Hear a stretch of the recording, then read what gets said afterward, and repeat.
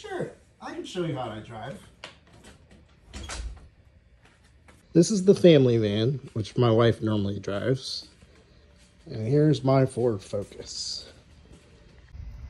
On both cars, we have pedal extensions that attach to the gas and the brake, so our feet can reach the pedals so we can drive. In my car, both pedal extensions are tightly fastened already. I use seat cushions so I can see over the dash to see where I'm going and have good back support. If somebody tall were to drive my car, they would need to remove the pedal extensions. Since Emmett and I go to school every day, I have one car seat in the car for her, so she sits up nice and safely.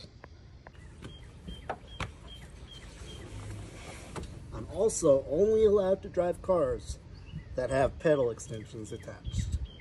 Want to go for a ride?